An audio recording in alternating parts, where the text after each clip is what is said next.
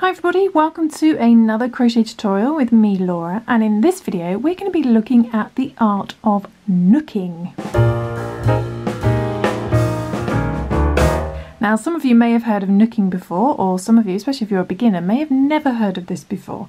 But what we've got here is what looks like a normal crochet hook, a normal 6mm crochet hook, but in fact there's something a little bit different about this hook. And it's got a hole at the end which looks like a needle hole, like on a sewing needle, and this is actually called a knook, and you can buy these on my website at happyberry.co.uk/marketplace, new marketplace. I'm starting to sell a few little craft tools I like to use in my videos, especially things like the pom-pom makers and things like that, so you can pick these up on my website. But what these are for creating a kind of knitting effect through Tunisian crochet that looks like knitting. So what we're going to take, we're going to use some, I've got some yarn here. This is actually a DK light worsted weight yarn. It's a little bit thinner actually for this hook, but I've done it for demonstration purposes. And you're also going to need a length of a different coloured yarn. So I've just got a length of brown yarn here. And you can also use cord or string or anything else you want. And what we're going to do is we're going to thread this little length of yarn through the eye of the needle at the end. So I'm going to try and do this on camera. Push that through. So there we go. We're just going to thread that through as if we were going to sew something. And what we're going to do is we're going to take our yarn and I'll show you how to do some nooking. Okay, so first thing to do is just some normal chains. So I'm going to do a little slip knot to begin, and this just acts like a normal crochet hook to begin with. I'm just going to do some normal chains. I'm going to do 10 chains just for this sample. So chain 1, 2, 3, 4, 5, 6, 7, 8, 9 and 10. Okay, so I've just chained 10 nice normal crochet chains, and what we're going to do is we're going to put our hook into our second chain from our hook, so we don't count the loop on our hook as our first as our second. Put our hook into there, and we're going to bring the yarn through, but we're going to keep it on our hook as if we were doing Tunisian crochet. And if you're new to Tunisian crochet, never heard of that before, I'll put some links in the description below to some Tunisian crochet tutorials on how to create various stitches with that. But what we're going to do is we're going to go into the next chain, yarn over, bring the yarn through, and we're going to keep that on our hook as well. And we're going to do that all the way across as if we were doing some Tunisian crochet.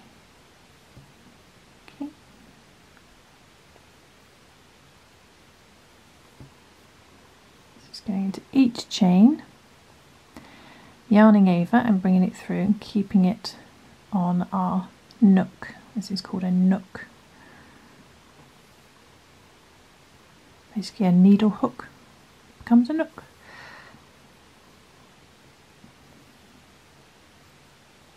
Okay, so into the last chain, bring the yarn through. Okay, so if we were doing Tunisian crochet, we would now do a reverse row and go back to the beginning, so we end up with one loop again. But with nooking, what we're going to do, because we've threaded on this yarn here, we are going to push that through our stitches. So they feed through, and then they sit, my little stitches, our loops, sit on our piece of yarn here. Then what we're going to do is we're going to turn our work. So we're going to turn our work over, like so. Okay, and I'm just going to bring that through a little bit more, just so I've got something to work with. And what we're going to do now is we're going to put our hook through the loop there. We're going to bring up the yarn we're working with from the bottom. We're going to yarn over and we're going to bring that through, get our tail end out of the way. Yarn over and bring that through the loop. Okay, and we're going in from right to left, so our hook's going in from the right hand side to the left, yarn over, bring that through. And do that all the way across, so it's really simple. Making sure we've still got 10 loops on our hook. Okay.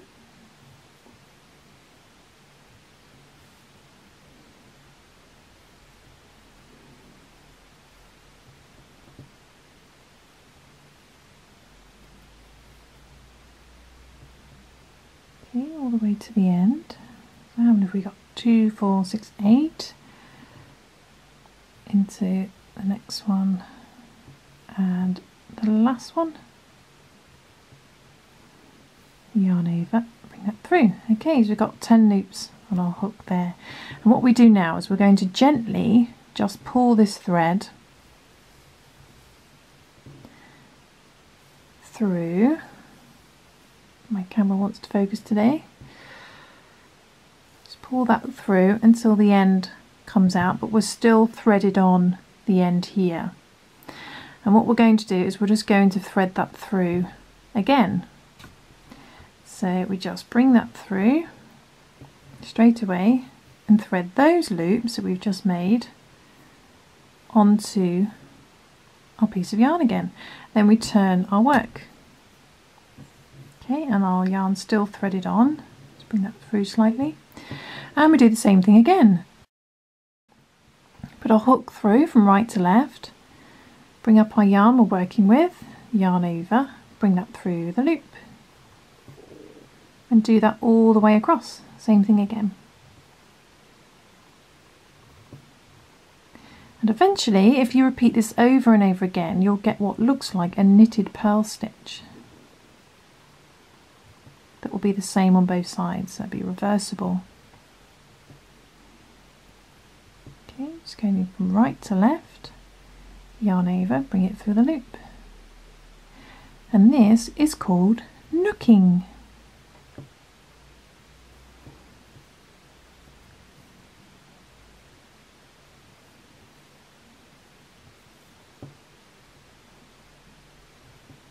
There we go. And once you get to the end again, first thing to do is release the thread you pulled through last time, the yarn you pulled, so bring that through gently, leaving that threaded on there. We then feed that through so that those stitches are now held on the yarn, and then we turn over and do the same thing again, making sure that's still threaded on.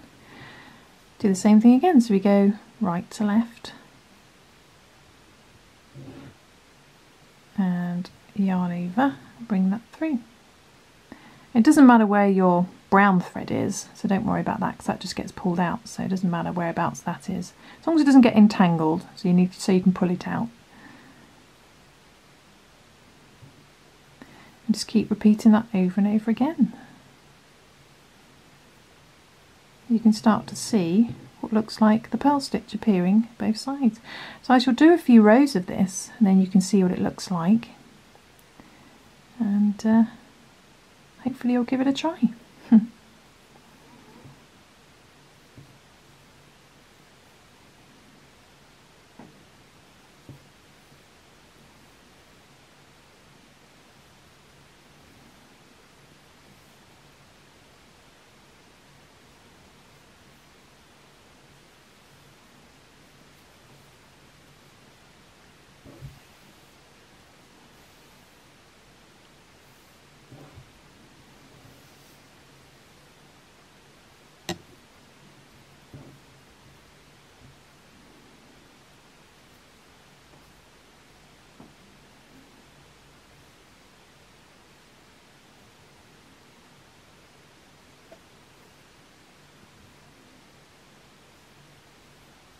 Okay, so there we go. I've worked a few more rows and you can really start to see the what looks like the purl stitch that you get in knitting, and it's exactly the same both sides. So it's completely reversible. So there we go.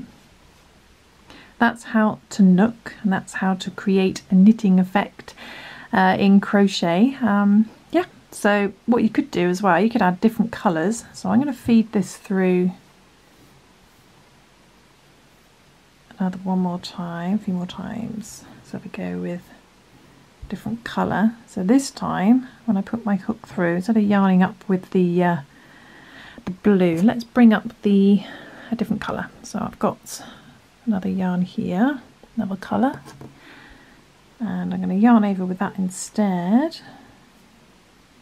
Bring that through instead and work that into my project, and let's see what this does. So you can experiment with your nooking, and also you can experiment with working into the stitch differently, whereas with the purl stitch here I'm working in from right to left, but if you went in the opposite direction you should get the knit stitch, what looks like the knit stitch. So you can have a good experiment with different techniques and see what effects that you get. Let's see what happens when we add a new colour, shall we?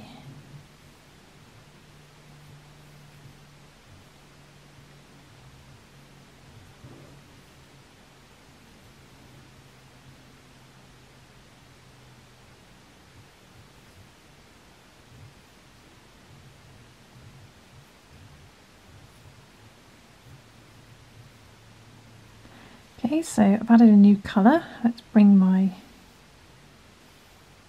thread through and then thread this on. Let's thread these loops through and then turn our work. So I'll blues this end and I'll pink this end. So we'll carry on working with the pink. And just the same thing again, bring up the loop, find our pink yarn, bring that through.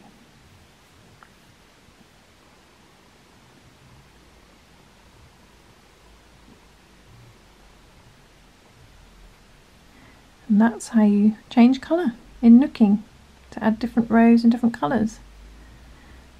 So hopefully you'll have an experiment. Like I said, you can pick up these nooking needles or nooking hooks on our website at happybow.co.uk, and we've got 3 different sizes. These are actually by Knit Pro, so these are from natural wood, and like this one here we sell the 6mm size ones by Knit Pro, and we've also got a 5mm size one, and we've also got the 4mm one as well, slightly small. Symphony Natural Wood. You can pick these up on our website. So let's keep going with our pink and just see what it looks like.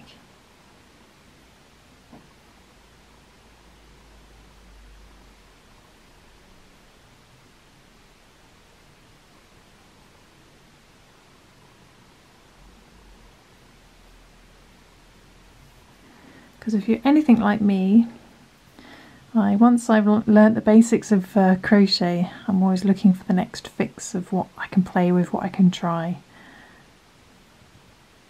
You can have so much fun with different techniques. And there we go, so we just pull that through, then hook these loops on, turn our work, and there we go, we've got a little row of pink purl stitches. And there we go, we can either swap back to the blue or you could carry on with the pink. So there we go, that's a little introduction to nooking the purl stitch. That's reversible, and hopefully you'll give it a go. Obviously my fabric looks quite stretchy and lacy because I've used quite a thin yarn, a DK weight yarn with a big hook. Ideally you'd probably use a 4mm with a DK yarn, will go really well.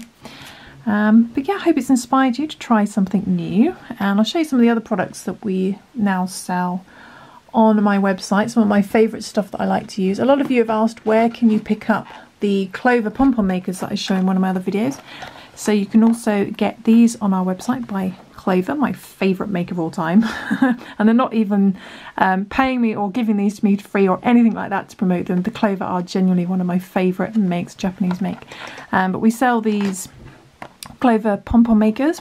This is the large set when you actually get 2, which is super awesome, and they make 65mm and 85mm pom-poms, If you want to learn how to make these, there's a video on my website. I'll also put the link to the YouTube video. We've also got various other crochet hooks. I also sell these, which you may see in all my videos, these Clover Soft Touch hooks. If you ever wonder where to get these, you can now get them on my website, because I love these, and so many of you have asked where can you buy them, so what better than being able to buy them direct from me. And also these was absolutely gorgeous. We sell these as well. These stalk embroidery scissors by Class are absolutely beautiful. So pretty. So if you like embroidery or just want to pick up a really nice pair of scissors, then we sell these as well. We sell loads of other products as well. These, I had to get these in as well, for my daughter especially. These really cool little fish scissors. So we sell these as well. But anyway, that's beside the point. I will see you soon for some more crochet fun. Thanks for watching, guys. Bye.